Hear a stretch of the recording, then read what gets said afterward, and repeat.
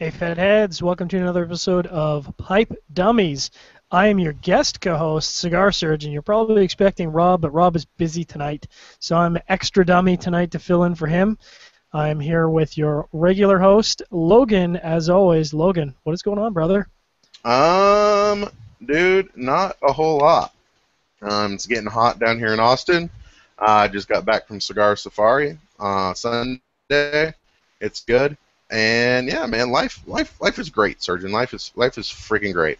Man, I wish I'd been on the Cigar Safari with you guys. That would have been pretty awesome. Yeah, you definitely dropped the ball on that one. I told you, man. Hey, but it's okay. Just need to realize that I'm always right, and Always you're right. always wrong. There's a reason why you're the MFN CEO, and I'm just... That's why I run this bitch, Surgeon. There's a reason. It didn't happen by accident. So, of course, I am extra dummy, but I am cracking out my dummy pipe and trying it out, and trying to learn what I can learn. But we're not really talking about us tonight. We're really not talking about pipe tobacco, as our audience out there can, well, not our podcast audience because you guys are listening, but we have a special guest tonight from Batson Pipes, Grant Batson, joining us. Grant, what is going on, man? How are you guys? Man, just kicking it, ready for you to school us, because like I've told you over email, we don't know crap about pipes. We're here to bridge the gap between hardcore cigar nerds and the pipe world, and we are the conduit, but you are the subject matter experts. We're ready for you to drop some knowledge on us about really anything we want. We talked about, pipe, how to care for your pipe, the anatomy of a pipe, how to make a pipe, everything. So we're just pumped, man. I'm excited. Well, cool. I'm pretty excited to be here too. I'm a cigar guy too, so this is like, if this ends up going in a cigar direction, like, corral me back in, because I've been a big cigar dude for a long time. Well, what do you want to talk about first, man? Yeah. Expert's a scary word. I try to avoid, Yeah.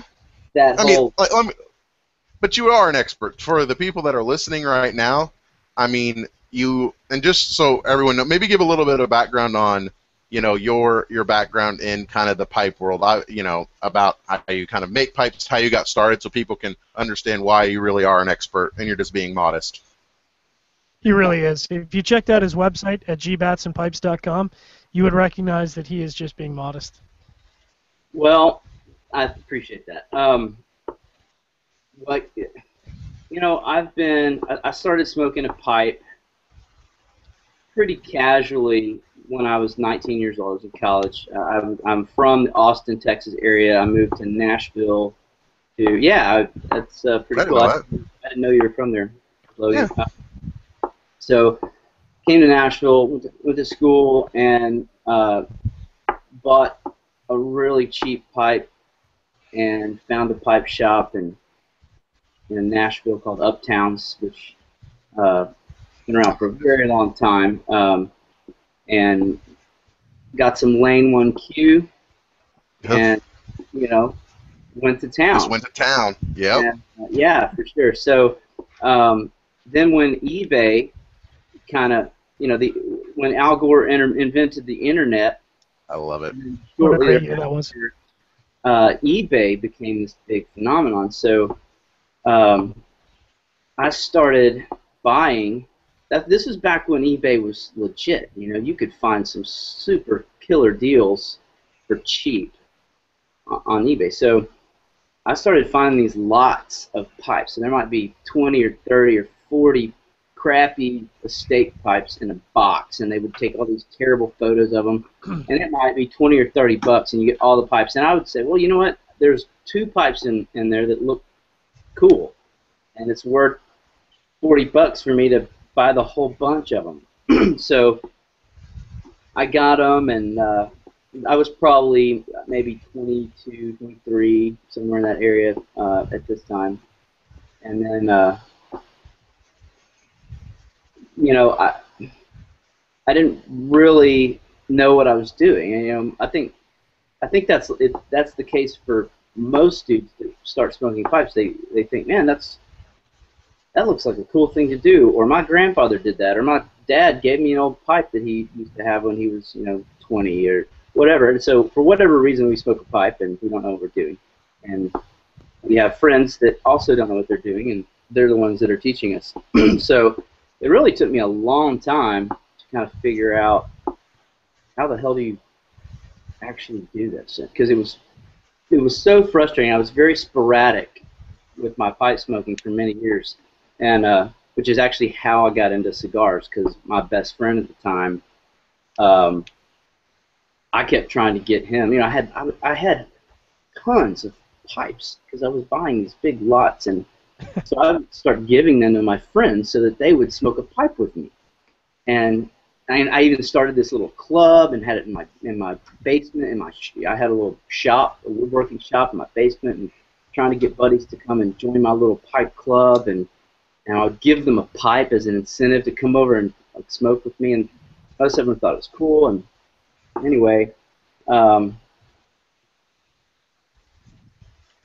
fast forward a little bit, I kind of got into cigars because one of my buddies was like, dude, this pipe thing is a joke.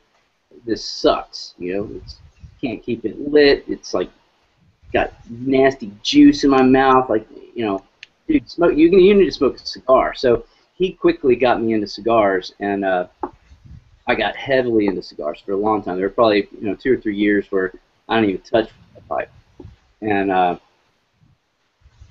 then I got back into it gradually. But really, truthfully, it was just a few years before I started making pipes that kind of learned how to smoke a pipe and started enjoying it again.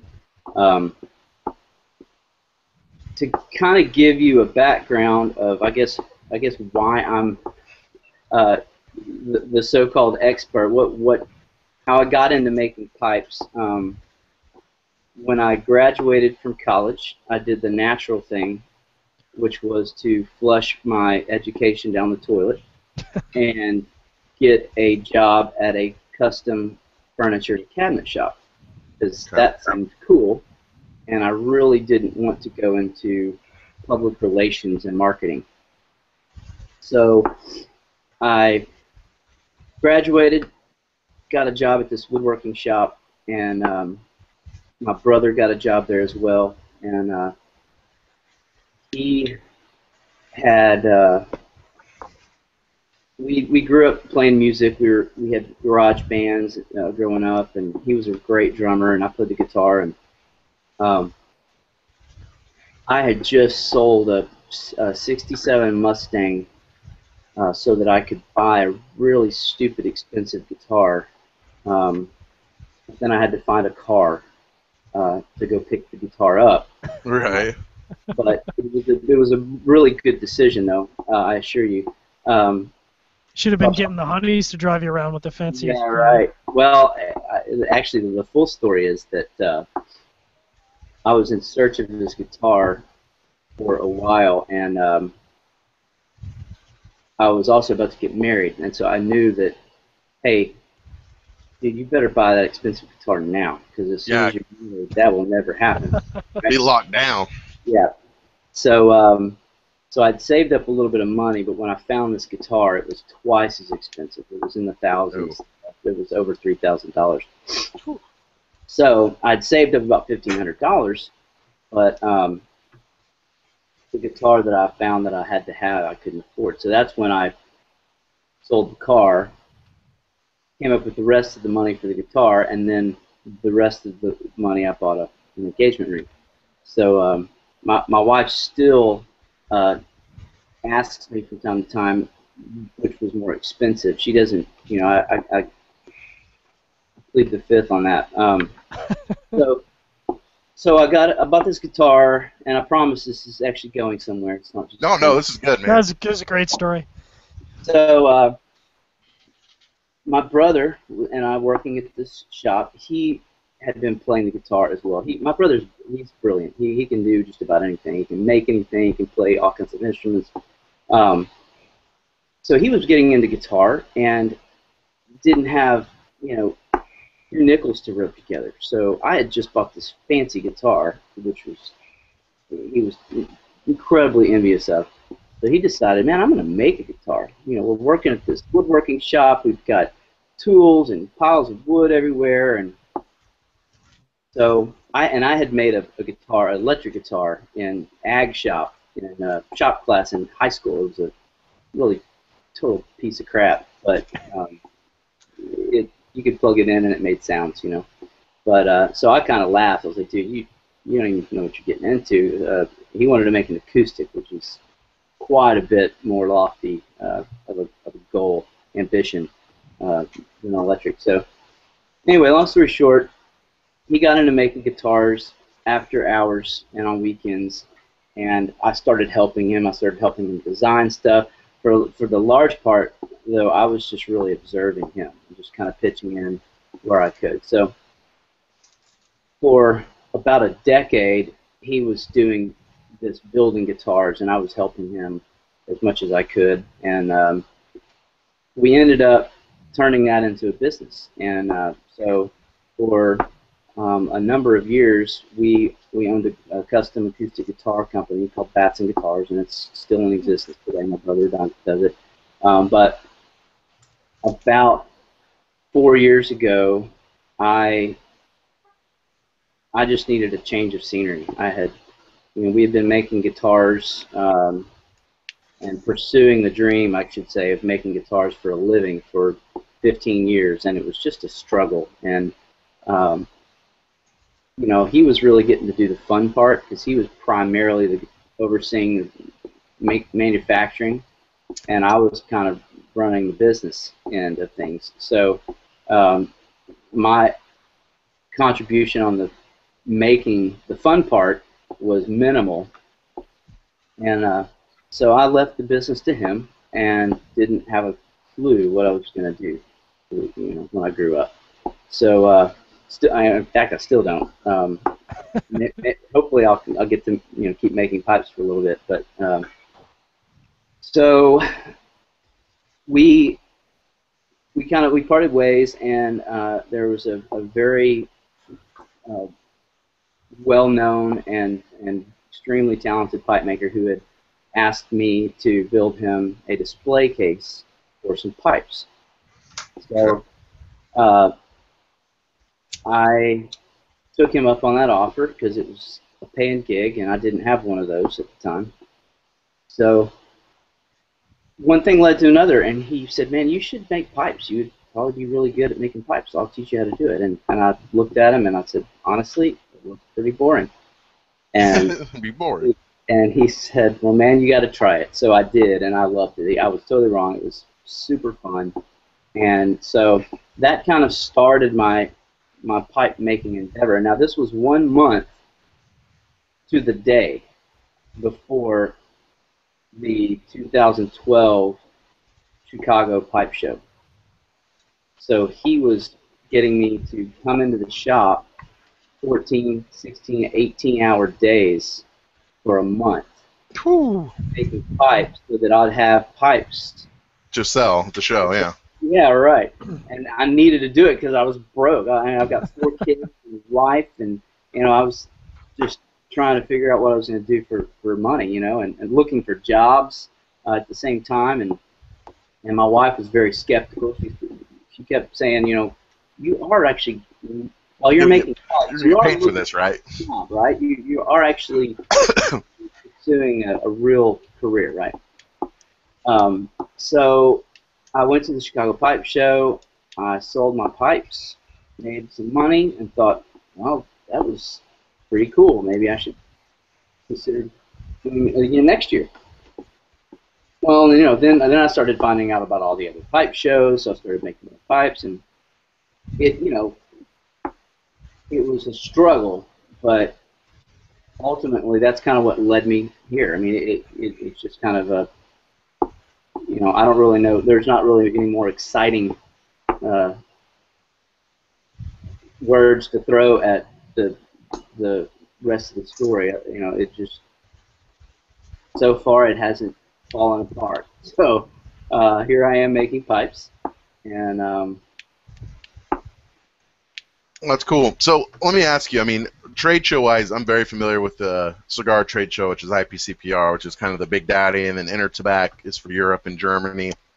You know, how like I know there's Chicago Pipe Show, and then there's New York, and then I think there's Kansas City, but which one's like the big daddy? And how does it work? Is it consumers can go, or just retail tobacconists that are buying their products for the year? How does the shows typically work?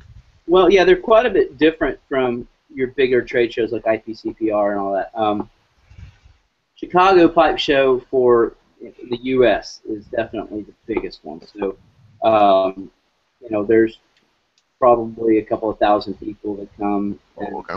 Mostly they're collectors and just pipe enthusiasts. So you have a sea of flat tables in a big, resort, hotel, convention center kind of a building, and there's just pipes and pipe accessories as far as I can see, and it's just all on a level, flat field. So there's no like real spectacles, like there's no, Brooklyn Bridge. Yeah, there's no true estate. Right, Yeah. right. So, Slightly different crowd.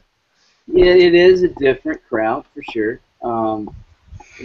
There are a lot of fanny packs and fishing vests there. Yeah, there's nothing wrong with that. Lots of kilts. The pipe guys are a really interesting. I love the personalities. It's a real interesting group of people. But in terms of who comes, it's not really. I don't exactly know the history of them, but I do get the strong sense that they're geared for the consumer. Okay.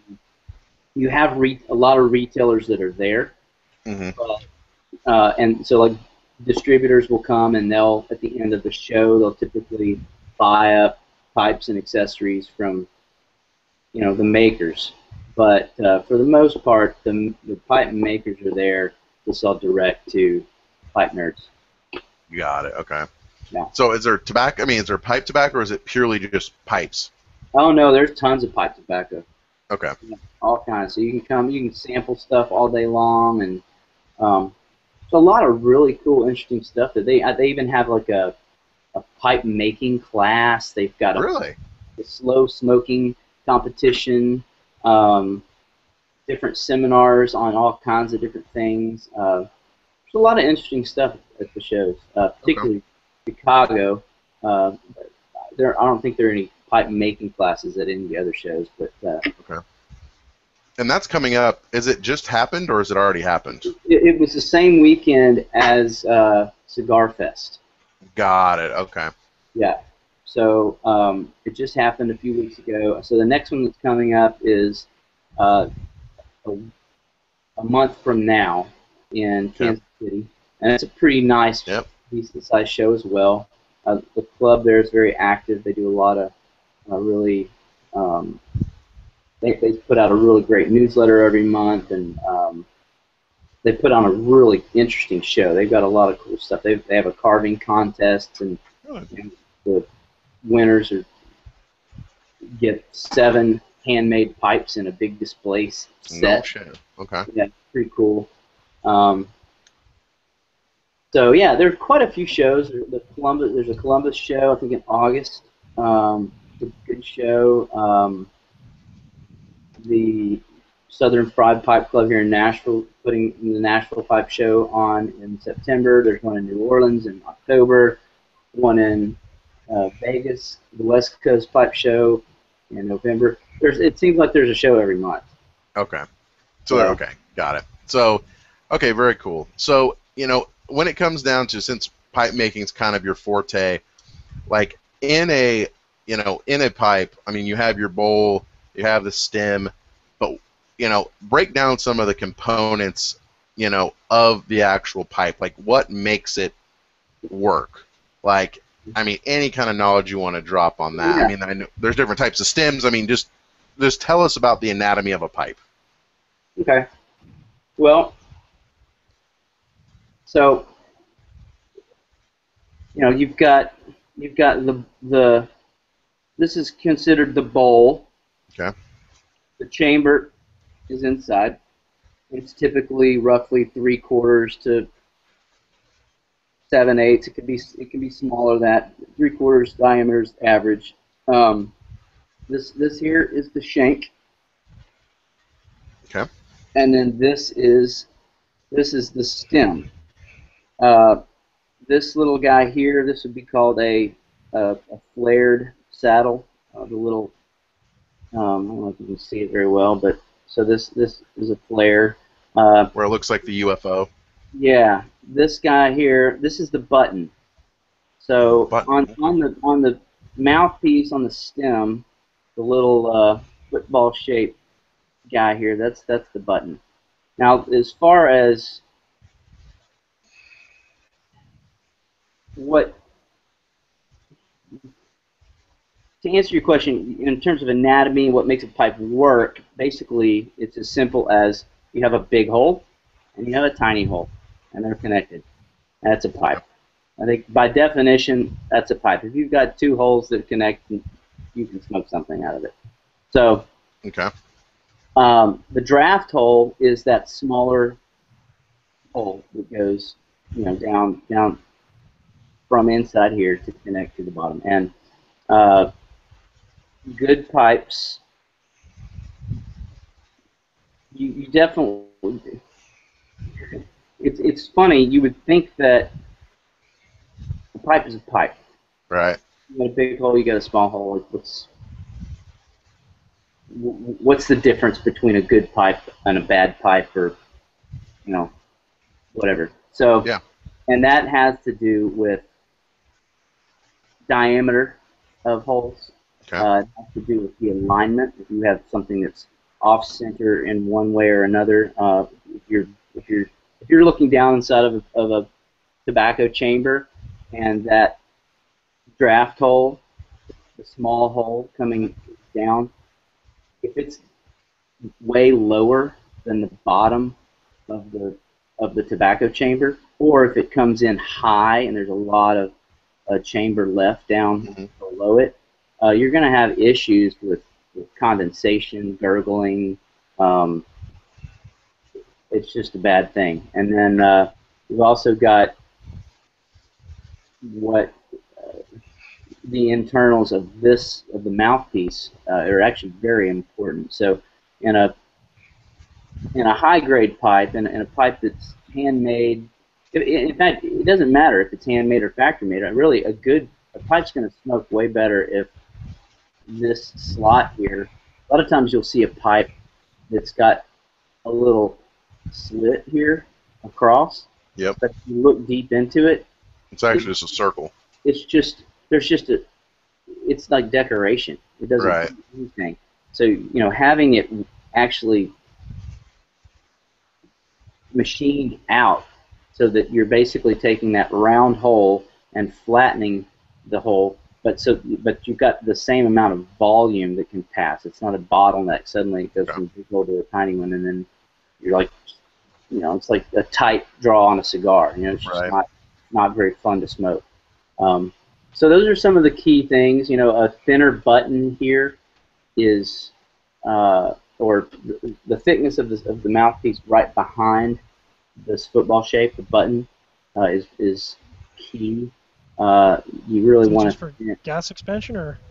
No, it's just for comfort. If you're holding a pipe in your mouth, for me, if I'm going to smoke a cigar, I'm going to smoke a cigar. If I'm going to smoke a pipe, I don't want it to feel like a 60 ring gauge cigar in my mouth, and it really makes a difference. You'd be surprised at what taking a little bit of thickness off there can do for comfort. So those are kind of the nuts and bolts of it.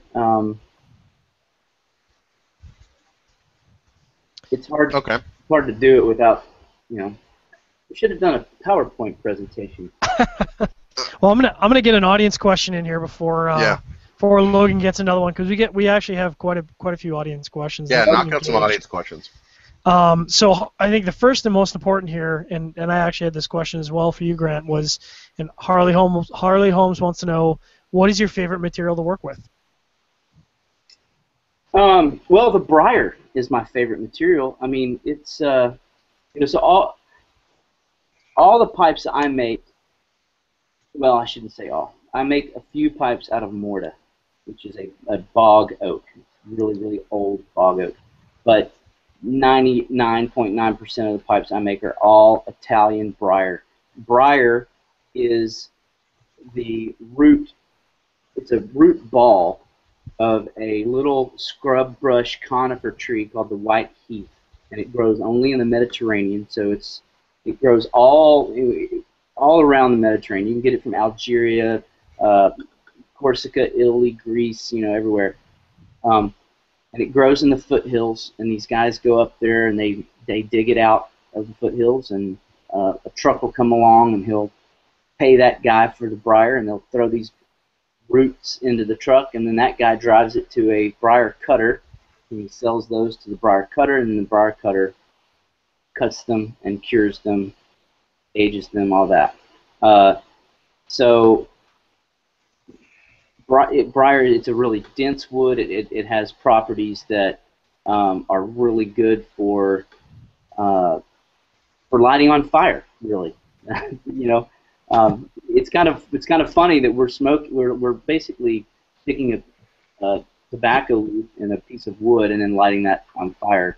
We want one of them to burn, not the other one, but they're both combustible. But so briar just has properties that really are optimal for lighting on fire, basically.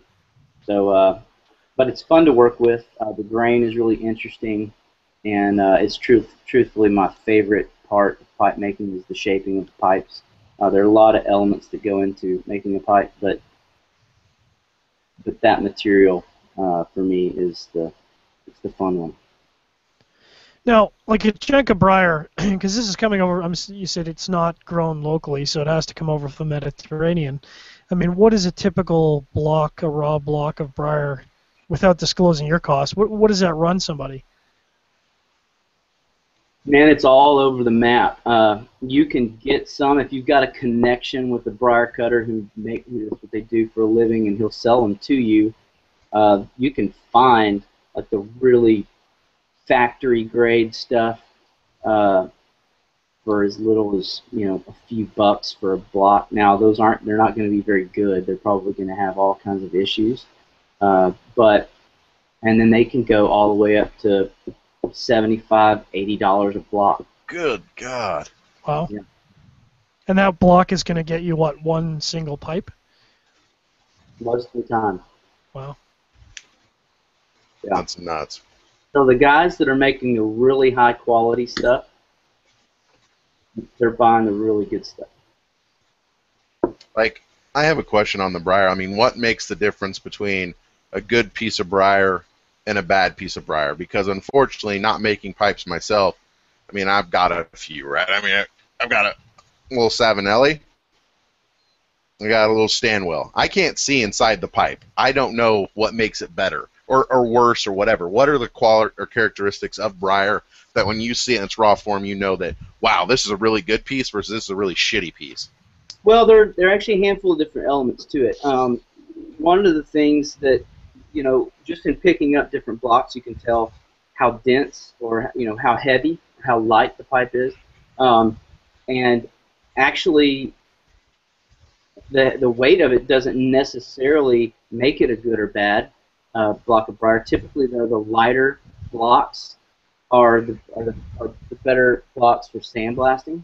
Because the density is less, and so you're going to have a little bit better opportunity to blast away the material to get the good ring grain look. But also, the more dense blocks, a lot of times they're dense because their grain is closer together. So you actually have like a lot more.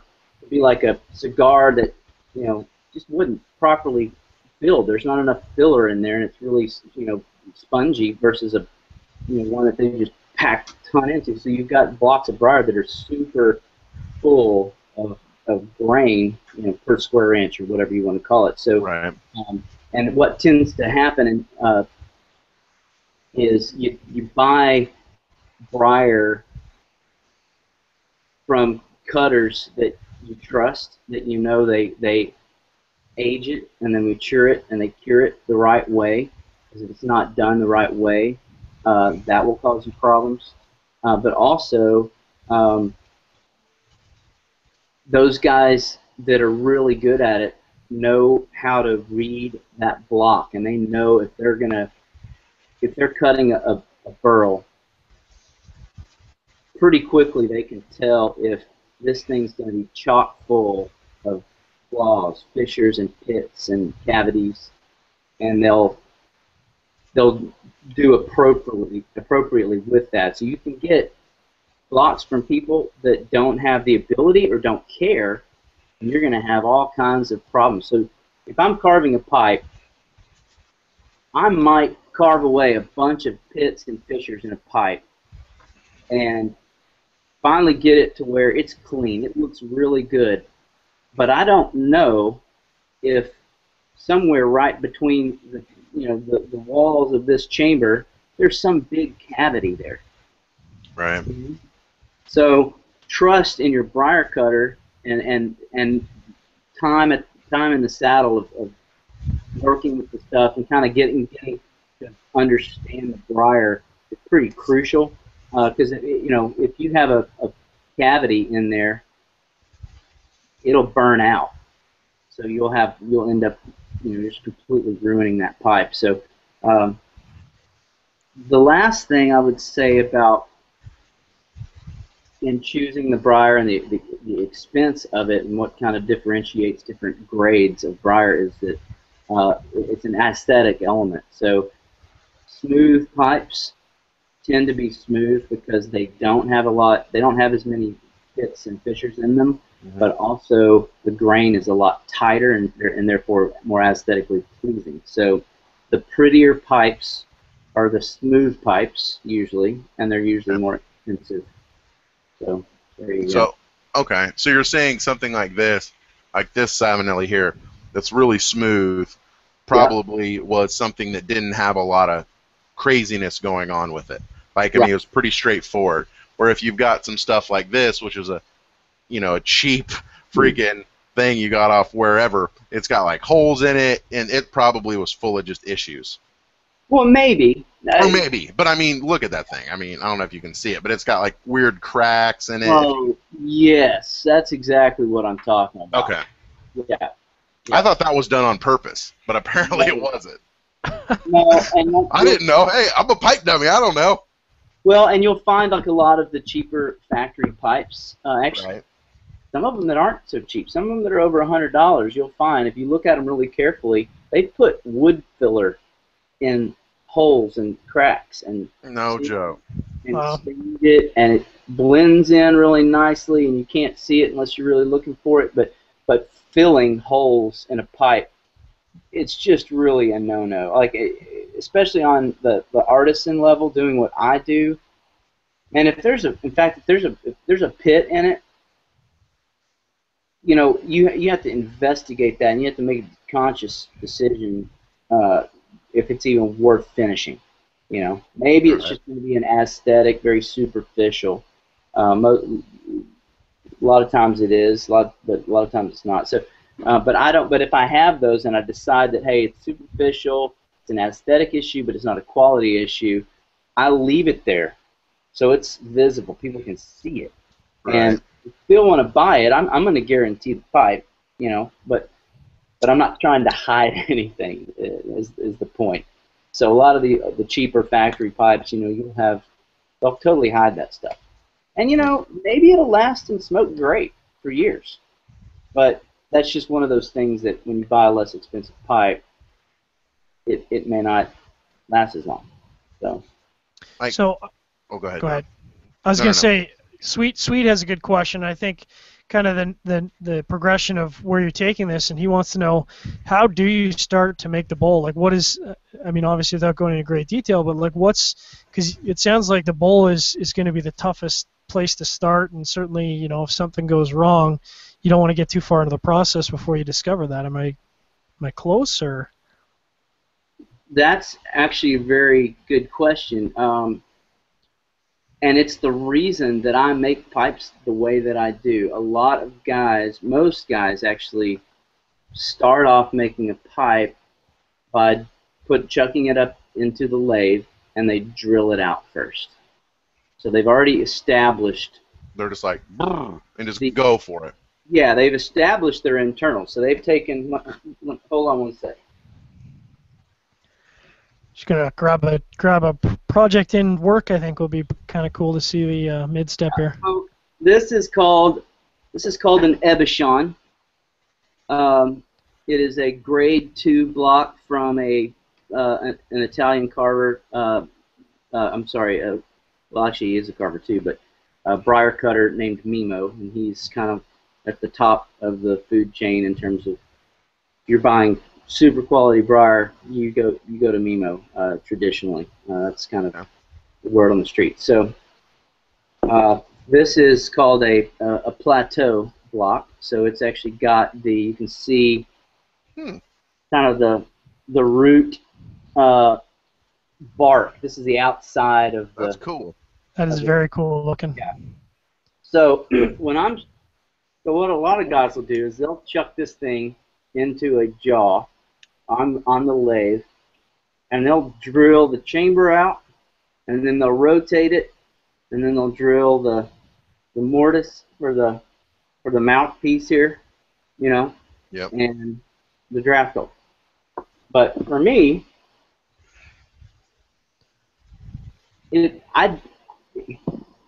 first of all, I'll put it this way. I feel like that hems me in because, like, to the question's point, if there's an issue there, I'm kind of screwed. So what I like to do is I like to go over to my shaping wheel and I shape the pipe completely first, because it allows me freedom to change the shape as I'm going. So, like, for instance, this is a blowfish that I'm working on today. It's kind of a weird pipe, but you can see that there are no holes in it. So last week I was making a blowfish, and I was shaping this part right here, and there was a huge flaw that went. I got into it. You couldn't see it from the outside, but as soon as you got into it, and it went all the way across through to the other side, and I was able to basically change the shape of the pipe. It was a smaller pipe, obviously, but I changed the shape of the pipe and completely worked that flaw out and still had a pipe. But had I drilled it first and then found it, it's firewood. It's firewood. So I which is an expensive mistake. Yeah. Now go ahead, Logan. No, go ahead. We were kind of talking offline a little bit before the show started. So you've been at this for a while now, as a guy who's extremely good at his craft. From sort of start to finish, from the point where you're getting commissioned and you start work, what is the average amount of hours that goes into a pipe? Like, are we talking weeks? Are we talking months? Are we talking days? Days. Days? Yeah. Yeah, it's really not, but it depends on who you ask, because, I do this for a living. I'm really fortunate to be able to do this for a living and feed my family doing it, and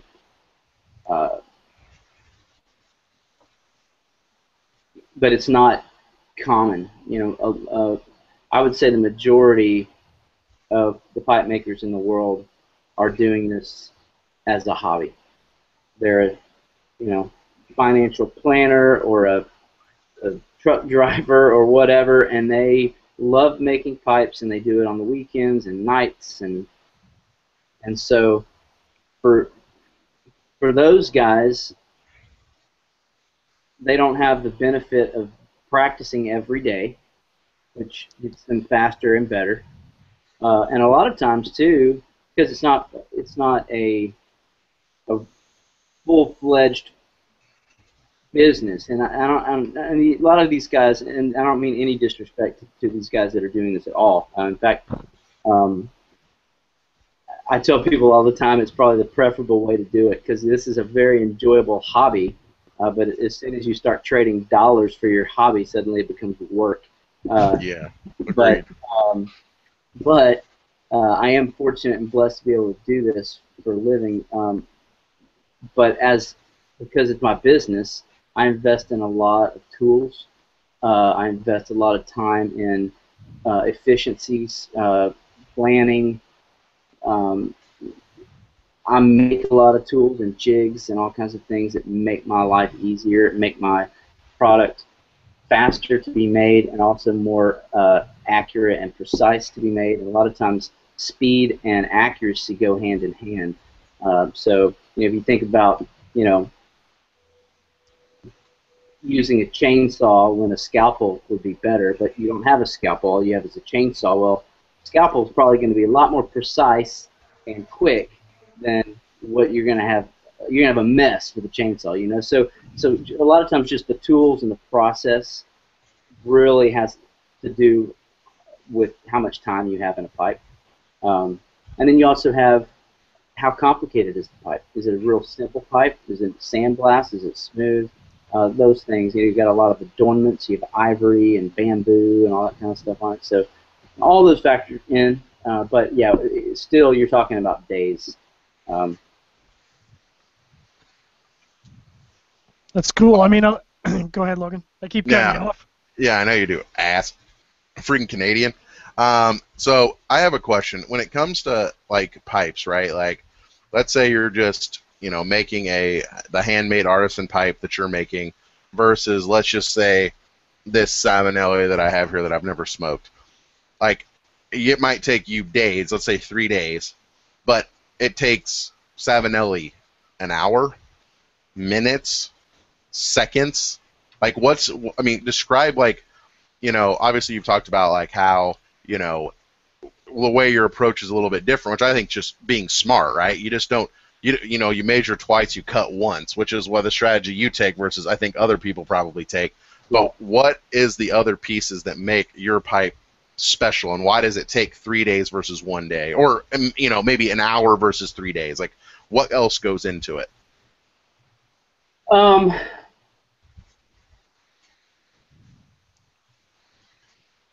Man, probably what I should do is give you a quick. You want me to give you a tour of my shop? Yes. Yeah, that'd be extremely cool. See if I can do this without breaking something. So, okay, so right here, this is my workbench, Okay. and I've got. Wee bit of scotch in the go there. Yeah, it's a little whistle pig rye. Nice. Pretty good. Can't see what I'm showing you, so if I'm totally being an idiot, let me know. No, you're good. So over here is this is some of my briar stash is down here. I've got briar up here. I've got it another place way over there. Sorry if I'm making you dizzy. So right here is my shaping wheel, and this guy is it's a 36 grit sanding wheel. It's 7-inch diameter, and it's on a 3600 RPM motor. So it's moving pretty quick. Let me see if I can. It's a heater. Good Lord. Yeah, that would take. So we're some not effort. using like Dremel tools, like little things. Like, this is like For legit woodworking operation. Right. That's what I shape.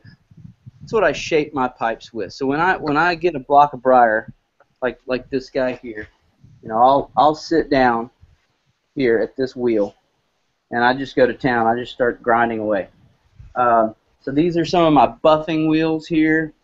I've got sanding wheels also that I use to sand stuff.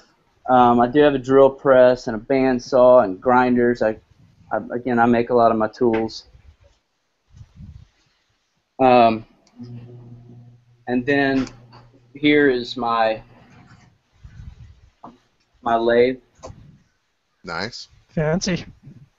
And what do you turn on the lathe? Because most pipes aren't cylindrical, right? Like, I mean, they're not round. Yeah. Yeah, or is well, you bored inside with the bowl with that, carving it out? yeah, I do my drilling with the Really? lathe, and I also do turn my mouthpieces with the lathe. Hmm. So for instance, let me see here if I can find. Oh, well, I'll show you. Actually, there's one in the lathe right now. So this guy here, Wow. Okay. Oh, that cool.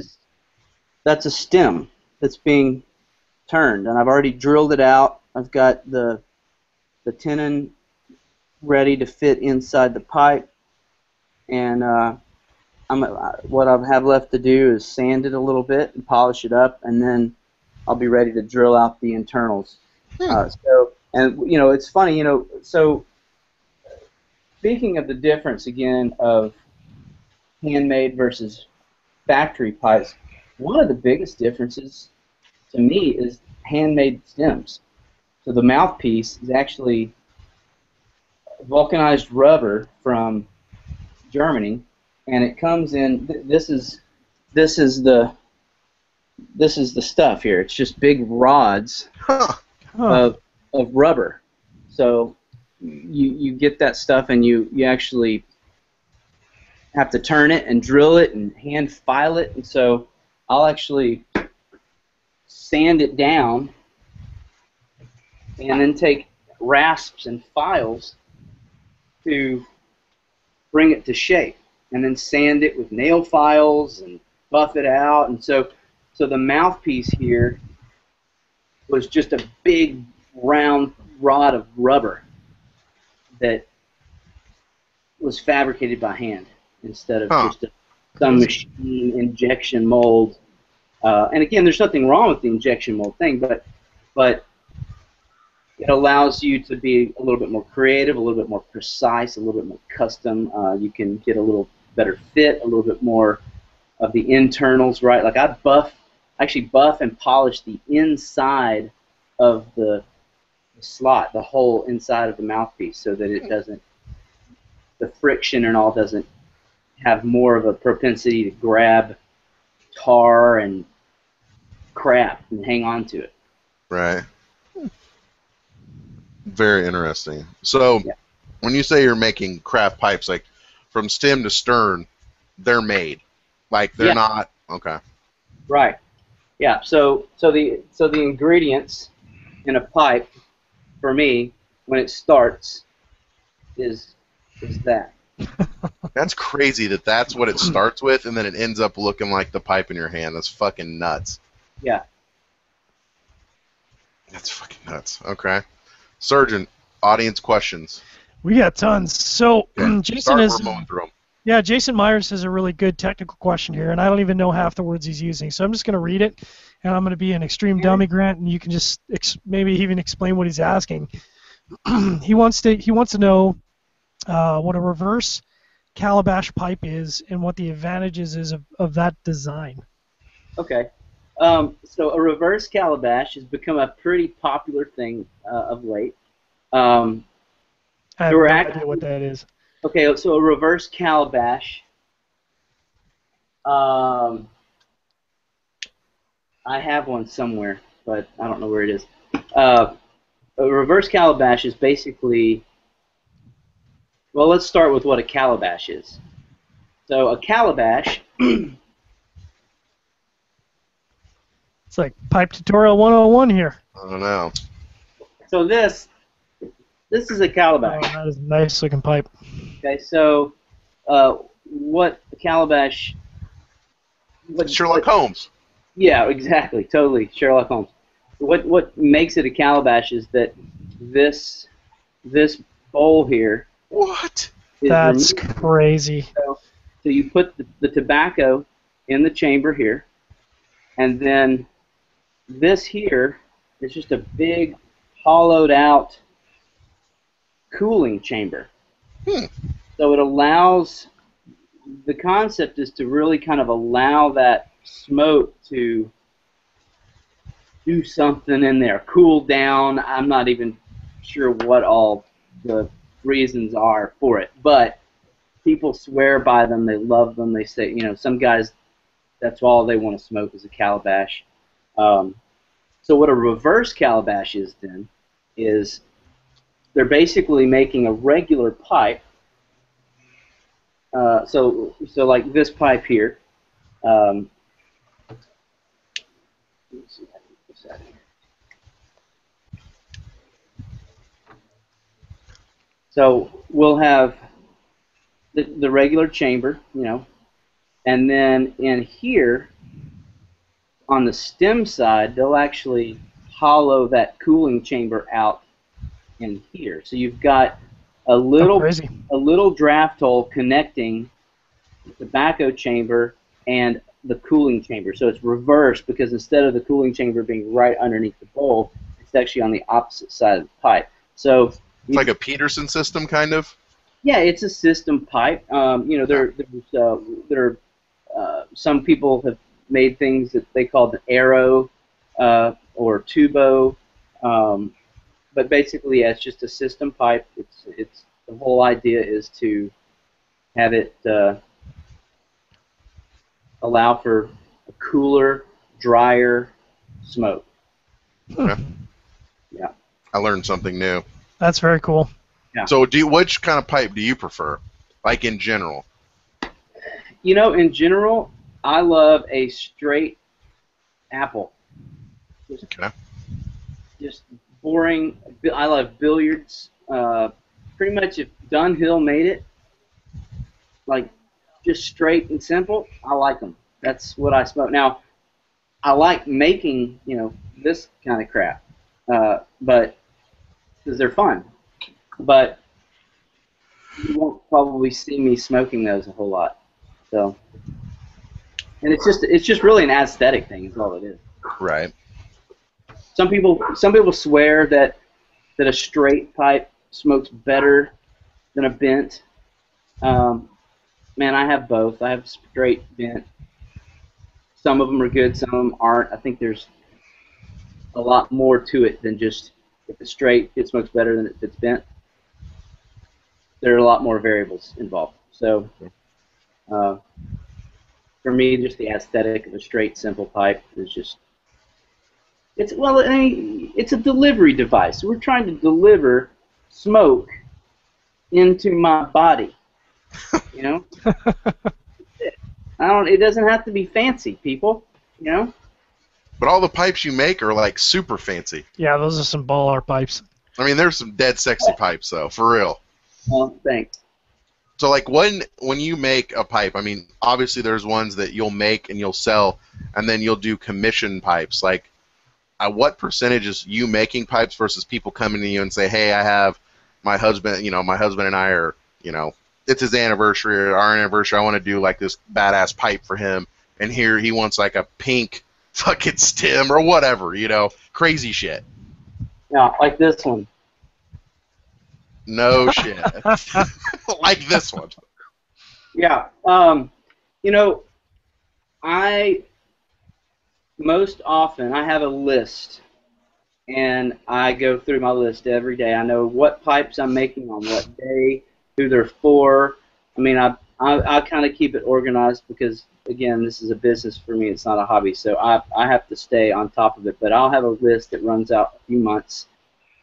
So rarely do I take time to just make something because I want to make it. Right. But sometimes I do because, sometimes I have a string of pipes that either they weren't a challenge for me or I was just in a rut or whatever mentally, and so I'll stop and I'll do something weird just to get it out of my system and kind of get the creative juices going again. But for the most part, I'm working on pipes that people are ordering. So you don't really make a pipe, and so you have enough business where you're working off orders, custom orders, basically the entire time. That's cool. Yeah. And Grant, when somebody comes to you with a custom order, because I wouldn't even know what to ask for in a pipe other than maybe a general shape. Are these people getting really, really detailed in terms of the design and the color and the fit, or like are they just kind of saying, here's kind of what I want, you do your thing? It's both. Some people are very specific, so much that I'm terrified. That I don't think I'm going to be able to do this. Like, hey, let me show you how to make a pipe, and you make it, because I don't think I'm going to do a good job. But it's almost just as scary when someone says, you know, here are a few things I like, and they'll send me 18 photos of drastically different pipes. And, you know, I trust you. You're the artist. Just make something awesome. Well, you know, it's like neither of those are comfortable for me. You know, I mean, so. So do you do like a design document for them where can you mock it up in like, you know, Photoshop or something where you can give them an idea at least, or do you just go for it? I usually just go for it, and I'll get there. You know, most of these guys, they call me, they text me, and they email me, so I'll take photos while I'm working on the pipe. Like today, I had a guy this morning. I talked to him on the phone last night, and I told him last night we were talking about different colors and different wood adornments and all these options, and he said, you know, man, you know, tomorrow while you're working on it, why don't you just shoot me a few pictures of different options, and we'll go from there. So this morning I laid out a few different materials and told him what I was thinking, and he's a great customer of mine. He's very reasonable, and he's like, yeah, dude, that sounds great. You know, I trust you. Go with your gut, what you think looks good. So, you know, I stay in pretty good communication with my clients, and so I think twice, to my knowledge, have I had guys that just got the pipe and didn't love it or did something else with it. You know, I don't know. Right. So out of several hundred pipes, you've only had a couple swings and misses. That's pretty good.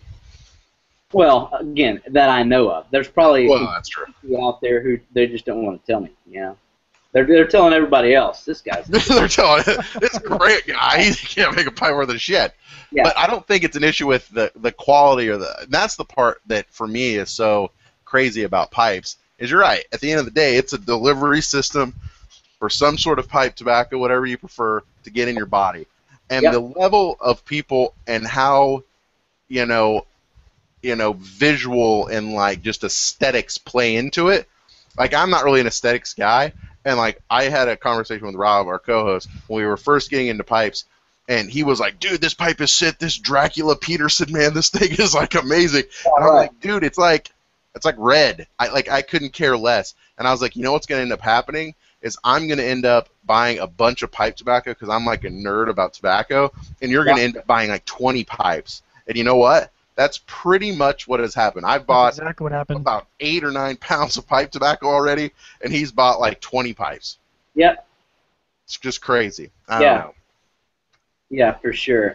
It's cool. You know, a lot of the pipe guys in the community are nerds about both. Most of them are heavy on one side or the other, but I do have a couple of guys that are just they're so deep involved in both sides. And there's one guy actually, he's whittled his expensive pipe collection down to just about 100 pipes now because he just can't smoke all of them. 100 pipes? Yeah, and they're all expensive, nice pipes too. But that's a lot of ducats. He has a pipe tobacco cellar with literally tons, the unit of tobacco. Like tons, like thousands upon thousands of pounds. He has well over 3,000 tins. Some of it's from 1950s, 1930s. No way. Aged, tons of bulk tobacco, you know, when he's into it.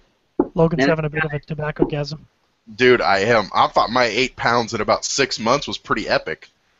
Like, but you know what the thing, I don't know. The one thing I do like about pipe tobacco is that pipe tobacco, if you buy a tin and you don't want to smoke it, as long as it's not aromatic, you wait about 20 years, you can sell that tin for 10 times what you bought it for. And I love that about pipe tobacco. Cigars, not so much. Yeah. Not so much. Yeah.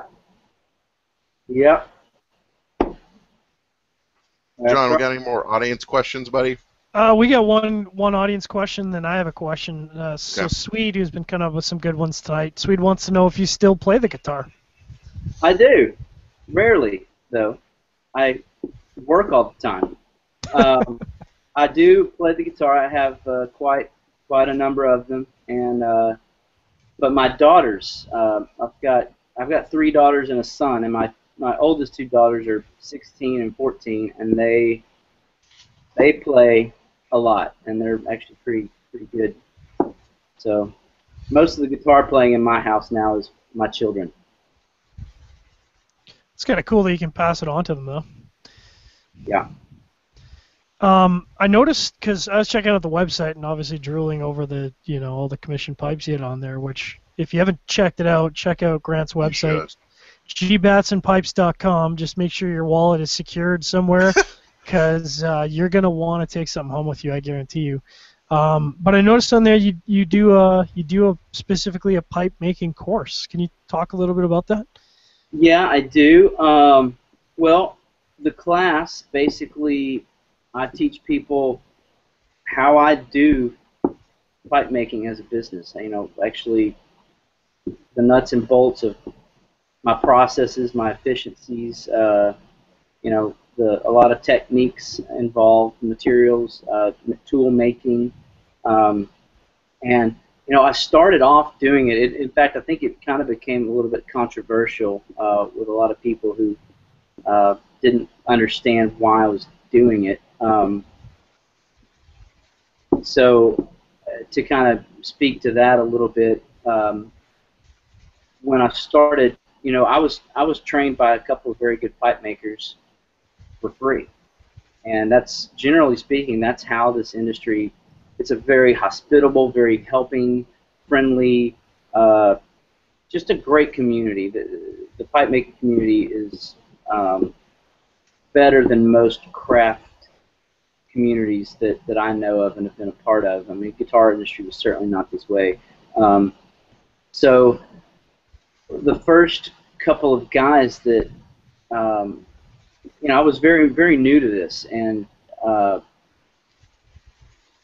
quickly I started getting requests for people to come and work with me and learn what I'm doing. I'm thinking, dude, I'm brand new at this. Why do you want me to show you? Go talk to someone who knows what they're doing. I'm figuring this shit out, And no, you're really doing what we want. And we've talked to a couple other people. No one else wants to help or whatever. So I trained a few people, and then I started getting loads of calls and emails and people wanting information, people wanting to, and I tried to help all of those guys, but it became for me very overwhelming.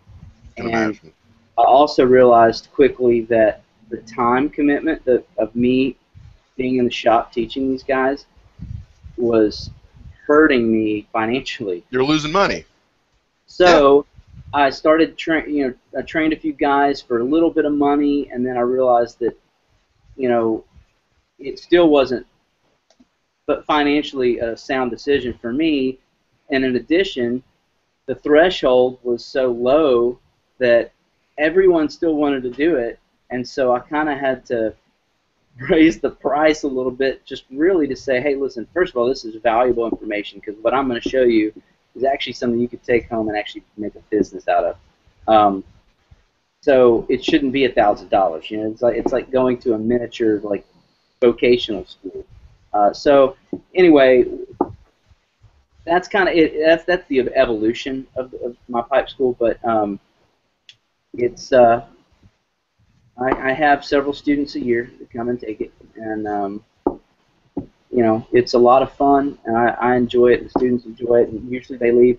The last guy that came, he actually left with 6 pipes that we made together. Mostly I made, and right.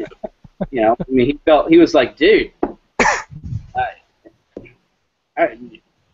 the pipes were worth it, So right. It's cool. It's a cool thing. I don't really. I don't know what else to say about it. I guess I'll leave it there. How many pipes do you make a year? About 250. About 250. That's still, like, when you think about it, not that many pipes. Like, in the grand scheme of things, right? Right. So would that put you in the artisan craft pipe maker? Is that on the lower end? I mean, obviously compared to like a Savinelli, like that's probably what that's like a rounding error of how many pipes they actually made versus what they did. They lost that many pipes in the production. But Right. like with you, like is that a lot for an artisan person that actually does have a business out of it, not just a hobbyist, or is that on the lower end? I'm just curious. There are a couple of guys that I know of that do about that level. Most of the other guys that I know of, the guys that are, most guys do about 120 something Mm-hmm. or less. Okay. So there's some guys that, they might make 70, 80 pipes a year. So I'm making, for the artisan level, I'm making a lot of freaking pipes. And I guess like if we artisan in terms of quality is tough to gauge, but certainly from what I've seen on the internet, your pipes are certainly considered to be top tier. So, we're talking about a volume of pipes that's higher than say a guy who's doing it on a weekend or whatever as a hobby.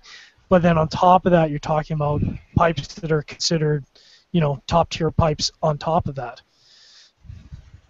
Yeah, and again, that has a lot to do, I think, with I get to do it for 10, 12 plus hours a day, 6, 7 days a week. So I'm practicing constantly. I'm getting better every day. I'm still improving. I'm still changing and learning and, improving my techniques and buying new tools that do something a little bit better, a little bit different. Again, I've also invested a lot in the tools that I use. So my tools are they're capable of putting out high quality stuff precisely and quickly. It's so fascinating. So, last question. I mean, we talked about making pipes. What are some tips that you would have for how to care for your pipes or pipes in general? Like, what'll screw up a pipe quicker than anything? Weed. Doja. That's why you have a pop can, man. When you're talking about one hole and then one other out, I was like, "Yep, you're right." So, but I mean, so obviously, well, yeah, smoking, anything out of it. But like, is it not cleaning them? Is it using like wrong chemicals to clean them? Like, I mean, what is it? Yeah, don't use chemicals and stuff. Like you use, vodka or Everclear, or some people use spiced rum because they like the flavor of it. But what I'll do is when I'm, in fact, I'll do it right now because I need to clean this thing out. So whenever you're knocking out the tobacco out of here, never hold it here and whack it. I mean, if you're gonna knock it on something, use a piece of cork or your kneecap or something a little bit soft, palm of your hand, but always hold it by the bowl, never the shank or the stem, and knock it out.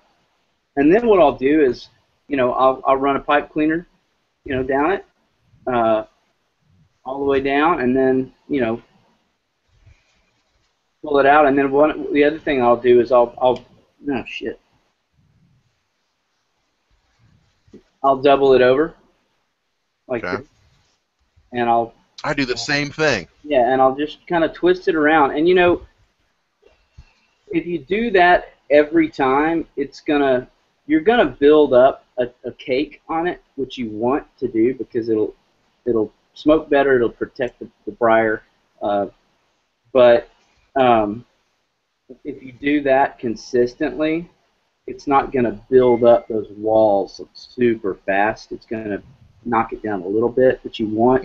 The other thing, too, I'll say is, so like if you've got a smooth pipe, when it starts getting really dull, just take some olive oil on a paper towel, wipe it on there, and it's great for a smooth pipe.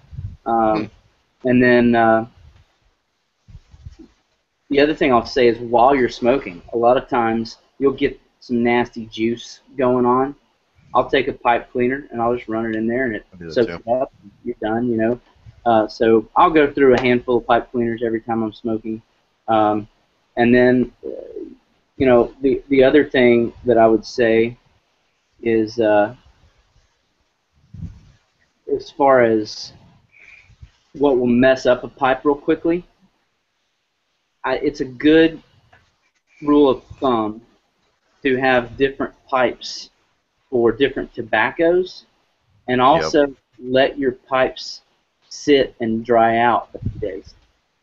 So a lot of guys will have at least 7 pipes. You know, there's one of the big things is having a 7-day set, so you can smoke a different pipe each day, and then come back around Monday, Tuesday, Wednesday. And the reason for that is this: the moisture that's happening, the heat and moisture. If you're just heating it up and getting it moist over and over and over again, it will eventually sour the pipe, and it can actually do damage to it too. You want to have a handful of different pipes and smoke them, you know, with at least 2 to 3 days of drying time. And then I'll say this other thing too, in terms of tobaccos. You know, I have a lot of pipes, and I have pipes for Latakia blends. I have pipes for Virginia blends. Some guys go as far as to have pipes for Virginias, for pure Virginia, Virginia Perique, Virginia Yeah. Pearl. I don't do that. Like if it's a Virginia blend, whatever is in it, it doesn't have Latakia. I have pipes then for Orientals, and then I have pipes for aromatics. What you don't want to do is smoke aromatics and Virginias in the same pipe, and it's really not because it's bad. It just messes the flavors up. Yep. So if you smoked cherry or vanilla or something in a pipe, and then later you want to try to appreciate someone's saying, hey, you know, you should try this, you know, 20-year-old Virginia Perique blend that's, you know, out of production and it's aged and it's got sugar crystals on it. It's amazing. Well, you're not going to get to appreciate that vintage tobacco if you smoke cherry in that pipe, because that it leaves. They call it a ghost. So you've left Ghosting, yeah. ghost in a pipe, and so. How do you get that out? I mean, can you get like one of those? I mean, I've got one right here, but one of those little things where you can scrape out the bowl. Do you recommend that? That really doesn't do it, because you still got to get the draft hole and the stem. There are actually guys who that's what they do. There are guys that have a system, and they hook up like these tubes, and they run fluids through it, and it's this whole. They clean out people's pipes. Wow. Really? And that's their business. That's pretty That's weird. crazy. Yep. It's interesting. Well, Surgeon, do we have any more questions? I mean, I know we can keep talking, but we're over time here. We are over time, and I mean, we could probably talk to Grant for like 2 hours about pipes, because honestly, man, the tour around the shop was extremely cool, and hearing you talk about pipes is extremely cool. But yeah, we've kept you for quite a while, and we certainly appreciate you coming on the show. And I think we're probably gonna have you on the show in the future. Yeah, for sure. Absolutely. Yeah. Be happy to, man. Yeah, next time I'll try to see if I can set it up where I could actually demonstrate a little bit more with some That'd be pipe. cool. That'd be ridiculous. Pretty cool. That'd be cool. Loud. Are you going to be at IPCPR? Yeah. Okay, so we'll definitely swing by your booth there and Okay. check it out, do an interview, and see what you got for sure. Cool. Sounds Nice. great. Thanks for having me, guys. I enjoyed it a ton, and I'll see both of you guys at IPCPR. It looks like. Absolutely. Absolutely. Dude, we really appreciate it. Thanks for coming on. Everyone, you've been watching Pipe Dummies with Grant Batson, Artisan Pipes, and we'll see you guys next time. Dummies.